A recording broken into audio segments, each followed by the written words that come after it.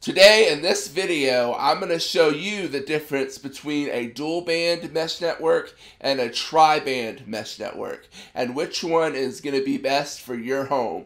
So stay tuned. Hey smart home enthusiasts, my name is Kyle Wright and I'm your smart home butler, here to help you get from I don't know where to start home to smart home, where we genuinely believe there are no stupid questions. So question of the day, what is your biggest problem in your smart home right now? Let me know in the comments below and you might have your problem answered in a future video.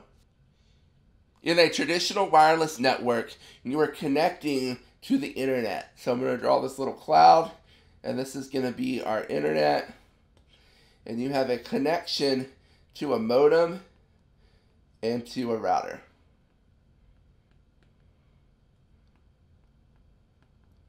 Now, most internet service providers are going to give you a single box that serves both the function of the modem and the function of the router.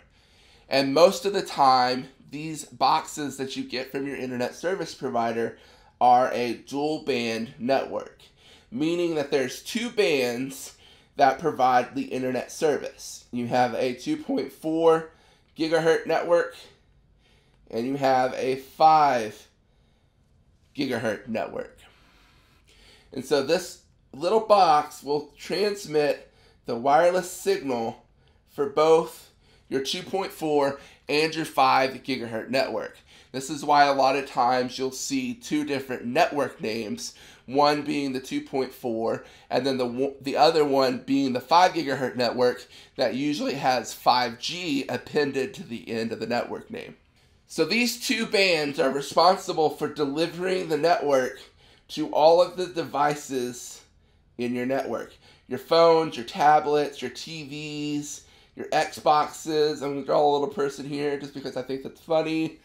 And all of your devices connect to either the 2.4 or the 5 gigahertz network. Now, where this starts to get interesting is when you start adding in a mesh network or multiple access points. So we have an access point here, we have an access point here, and remember, this is our modem and our router. So we have to connect via Ethernet to this router, but then wirelessly connect between these access points and the main router. Now, this is possible with a dual band network by using the 5 gigahertz network. Now, where this starts to become a problem is over here, we're sending out our signal via these access points as well. Both our 2.4 and our 5 gigahertz wireless is going to be going from the access points as well.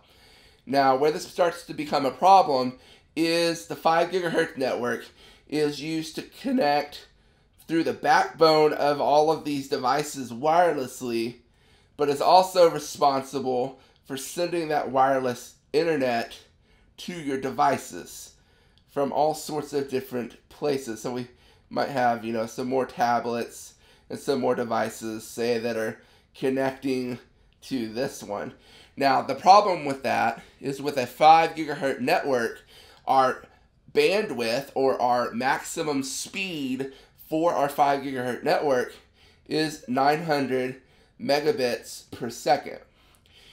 Where this becomes a problem in a mesh network is that we have to split that 900 megabits per second between the backhaul or the connection between the router and the access points and the devices that we're connecting to.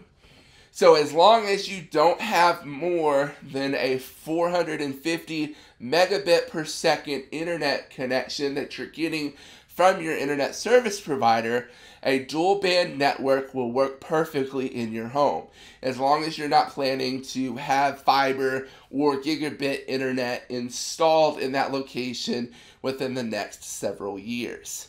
So how a tri-band mesh network works is, instead of just having the 2.4 and the 5 gigahertz network, we have a second additional 5 gigahertz network that is solely responsible for the backbone connection between our router and our access points. The great thing about this is this allows us, instead of sending 450, allows us to dedicate the full 900 megabits per second to the backbone through this 5 gigahertz network. And then we have the traditional 5 gigahertz network that is going to now be able to send 900 megabits per second to all of our devices. This is great for anybody that has fiber internet or is, again, above 450 megabits per second.